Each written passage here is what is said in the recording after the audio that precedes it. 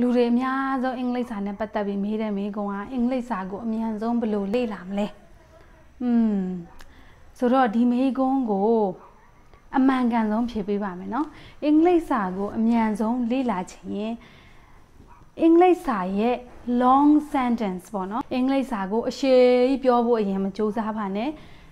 short sentence လေးတွေပြောဖို့ကြိုးစားပါဥပမာအနေနဲ့ပြောလို့ရှင် excuse me ပဲထားလိုက်နှလုံးပဲနော်အဲ့ဟာကိုတနေ့ကုန်မှာကိုယ့်ရဲ့မိသားစုကိုယ်တငယ်ချင်းကိုမိတ်ဆွေအားလုံးနဲ့ပြောလို့ရတယ်ကဲတအားပြောဖို့ရှက်တယ်ဆိုရင်လေကိုယ့်ရဲ့အိမ်မှာပဲပေါ့နော် family နဲ့ပြောတခုခုလုံးရင် excuse me နောက်တစ်ခုဥပမာအနေနဲ့ပြောကြည့်မယ်ဆိုလို့ရှိရင်ကြတော့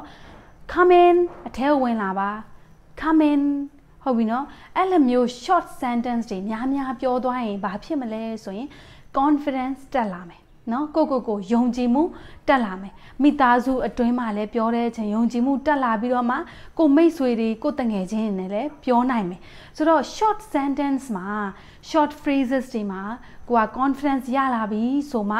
long sentence ကိုသွားဖို့ကြိုးစားပါဆိုတော့ဒီနေ့အဲ့ဒီ short sentence နဲ့ပတ်သက်ပြီးတော့မှအများကြီးလေ့လာပါမယ်တခါတည်း sentence ပေါင်းများစွာလေ့လာမယ်နော်ဆိုတော့ကို prepare လုပ်ထားပါဗီဒီယိုကိုအဆုံးထိကြည့်ပါကိုတကယ်ဖြစ်ချင်အဆုံးထိကြည့်ပြီးတော့မှဒီဗီဒီယိုကို repeat လုပ်ပြီးကြည့်ပါနော် repetition ကအရန်ကိုအရေးကြီးပါတယ်အင်္ဂလိပ်စာလေ့လာတဲ့အခါမှာပဲဖြစ်ဘာအလုပ် repetition အထက်ခါတလဲလုပ်ဖို့ကအရန်ကိုအရေးကြီးပါတယ်စိတ်ကလည်း prepare လုပ်ထားစိတ်ကအင်္ဂလိပ်စာအရန်ခက်တယ်လို့ပဲစဉ်းစားနေရင်ကြတော့ခက်မှာပဲဒါပေမဲ့စိတ်ထဲမှာတွေးထားအားလုံးအင်္ဂလိပ်စကားပြောနေငါတယောက်ပဲဘာလို့မရနိုင်ရမလဲငါလည်းလုံနိုင်တာပေါ့ဆိုတဲ့စိတ်လောက်ထားအင်္ဂလိပ်စာအရန်ကိုလွယ်ကူရိုးရှင်းပါတယ်ငါတို့တွေမြန်မာစကားတောင်ပို့ပြီးတော့မှခတ်အောင်မယ်ငငယ်ကလေးကပြောနေလို့ဒါမြန်မာစကားရတာလေဆိုတော့အင်္ဂလိပ်စကားငငယ်တွေကမပြောခဲ့ဘူးအခုအခါမှာ short sentence တွေကိုမိသားစုအတွင်းမှာပြောဖို့ကြိုးစားတယောက်တည်းပဲနေတဲ့လူတွေဆိုရင်မှန်ကိုကြည့်ပြီးပြော okay အရန်ကိုလွယ်ကူရိုးရှင်းတဲ့နီလန်းနော်ဒီရဲ့ short sentence ကိုအခုပဲဒီ channel နဲ့အတူ practice လုပ်ကြည့်အောင်နော်ဒီစတစ်ခါပြောပြမယ်နောက်တစ်ချိန်ပြောတဲ့အချိန်ကျတော့တူလိုက်ပြောပါ okay ဒါမှတက်မှာနော်နောက်မှလုပ်မယ်နဲ့မတက်ပါဘူးဆိုတော့စားလိုက်အောင် short sentence တွေအိမ်မှာကလေးတွေရှိတဲ့လူဆိုရင်အဲ့ဒါကောက်ပေးဟိုဟာကောက်ပေးဒီဟာကောက်ပေးပြောချင်ရင် pick it up ဟုတ်ပြီနော်ပြသားပြောပါ pick it up ဆိုတော့အခွက်တွေဘာတွေကင်ပြီမလားကလေးတွေခွက်ကကွဲမယ်လေဆိုတော့ပြန်ထားဆိုရင်ပြောချင် put down ဒါမှမဟုတ်ရင်အဲ့ဒါကိုပြန်ထားဆိုရင် put that down put that down ဆိုတော့အဲ့ဒီကိစ္စမေ့လိုက်ပါတော့နေရလဲဟုတ်ပြီနော်အဲ့ဒါခဏသုံးဖြစ်တယ်မလားဆိုတော့အဲ့ဒီကိစ္စမေ့လိုက်တော့ဆိုရင် forget it လွယ်လေးပဲဟုတ်ပြီနော်နင်းလေးငါရဲ့ပတ်စံခိုးသွားတယ်မလား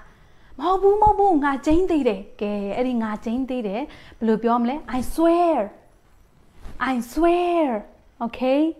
လွယ်လေးပဲနော် I swear အားလုံးပဲအင်္ဂလိပ်စာကို practice လုပ်ချင်ဒီဗီဒီယိုကိုများ share ပေးပါကိုတငယ်ချင်းတွေကိုမိသားစုတွေများ share မှာသူတို့လည်းဒီ short sentence ကို practice လုပ်ခွင့်ရမယ်ဆိုတော့အားလုံးပဲတူ practice လုပ်လို့ရတယ်လေ okay နောက်ထပ်ဆက်လိုက်ကြရအောင်ဆိုတော့ထပ်ခါတလဲလုပ်ပါအဲ့ဒါဘယ်လိုပြောမလဲ repeat it ဇမီးပါတွေကလေးတွေကိုអော်တဲ့အချိန်ကလေးတွေကမអော်နဲ့လို့ပြောမယ်အဲ့ဒီမអော်နဲ့ကိုဘယ်လိုပြောမလဲ don't shout ဖယားကိုကျေးဇူးတင်လိုက်တာ thank god ဟုတ်ပြီနော်အိုးနင်ကအရန်ကိုတော်တာပဲတော်လိုက်တာတော်မှတော်ကောင်းမှကောင်းအဲ့ဒါဘယ်လိုပြောမလဲ too good ဆိုတော့တခါလေကြတော့လူကြီးတွေစကားပြောနေတဲ့ကလေးတွေကလာပြီးတော့နောက်ချက်နေရဆိုရင်တိတ်လေးနေဆိုဘယ်လိုပြောမလဲ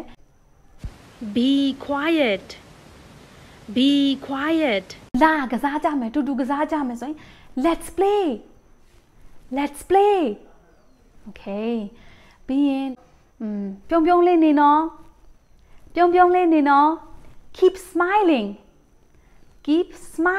ကဲဒါစားဆိုဘယ်လိုပြောမလဲ eat this ကဲသွားကြမယ်ငါတို့တနေရာသွားကြမယ်ဆိုရင် let's go ပြီးရင်အဲ့ဒါယူလာပေးဆိုရင် bring it ဒါကို away ကိုယူသွားဆိုရင် take away take away မရည်နဲ့ don't laugh don't laugh ပါစပ်ပိတ်တာ shut up ဒီဟဲ့တငယ်ချင်းတွေဒီဗီဒီယိုလေးကိုအားလုံးနဲ့ practice လုပ်မယ်ဆိုရင်ဒီဗီဒီယိုများများ share ပေးပါအားလုံးတငယ်ချင်းများကြီးနဲ့လေ့ကျင့်လို့ရအောင်ဒီဗီဒီယိုလေးကို share လုပ်ပေးပါနော်ဆိုတော့ပြန်ဆက်လိုက်ကြရအောင်သတိထားနော် be careful ငါ့ကိုယုံကြည်ပါ believe me နေယုံမယုံ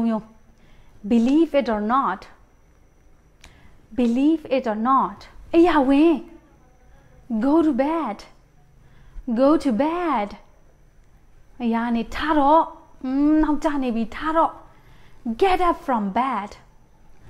get up from bed ဟေးချောင်းမကြည့်နဲ့ don't peep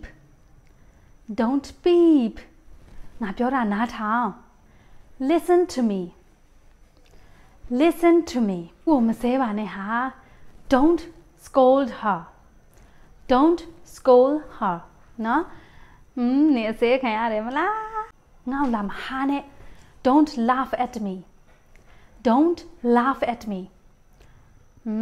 နေရလေအလျှော့မပေးပါနဲ့ don't give up ဖုန်းကင်စမ်းပါ pick up the phone ပြန်လာနိုင်ကြရင်ပြန်ခေါ်နော်ဆိုရင် call me back အေးမြန်စားအဲ့ဒီအစေးကိုမြန်မျိုးဆိုလို့ရှင် swallow it ဆိုတာမျိုးချသည်အဲ့တော့ swallow it နောက်တစ်ချိန်စူးစမ်းပါ try again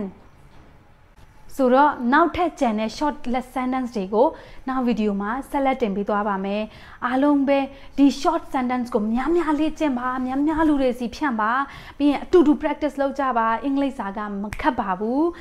မပြောလို့သာခက်နေတာပါဇက်အကျင့်မပါလို့သာခက်နေတာအရန်ကိုလွယ်ကူပါတယ်နော်အားလုံးကိုနောက်ဗီဒီယိုမှာပြန်လည်ဆုံတွေ့ကြရအောင်ကျေးဇူးများကြီးတင်ပါတယ်